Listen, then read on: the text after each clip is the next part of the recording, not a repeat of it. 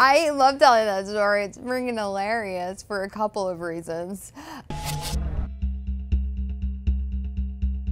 For me, I wanted to fill in more blanks. And yeah, Margot's Janet from the books, but the show has veered in different directions, and I think I've taken her in different directions. So I wanted to honor some of the instincts I had had along the way and try to create as much backstory for her on my end as possible. I can't cry out all the sadness ever, because if I start, I'll never stop, understand? On the day, there was these still images of her father and her that created a lot of shame that was projected on her and sort of abandonment from her father, because basically she was developing into a woman and it made him uncomfortable.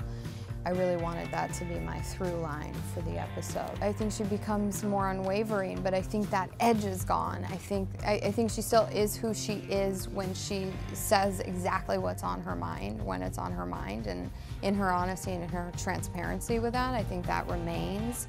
But I don't think she feels bad about it ever anymore. I don't think she thinks anything's inherently wrong with her in the way she relates to the world anymore. Wherever you walk by, Elliot? don't get me wrong. Yeah, I was. I mean, it was really like Murphy's Law. I mean, anything that could go wrong went wrong. Bears showed up to our set, and we were still rolling. Like, they were at craft services. It was like normal. These bears had been visiting so often and so frequently that we were just like, oh, bears! Like every 5 minutes in between takes. It's playing havoc with the tide. It's you, right? Don't get I felt a much more emotional experience this year doing the musical than I had last year. I don't think I could have gotten through the circumstances of that episode and just the elements and everything we were dealing with on a logistic level had it not been Hale that I was with the entire time. I cared so much about it, and I think I know he always cares about his work, and we were just excited to do something really different and ambitious together and be back together.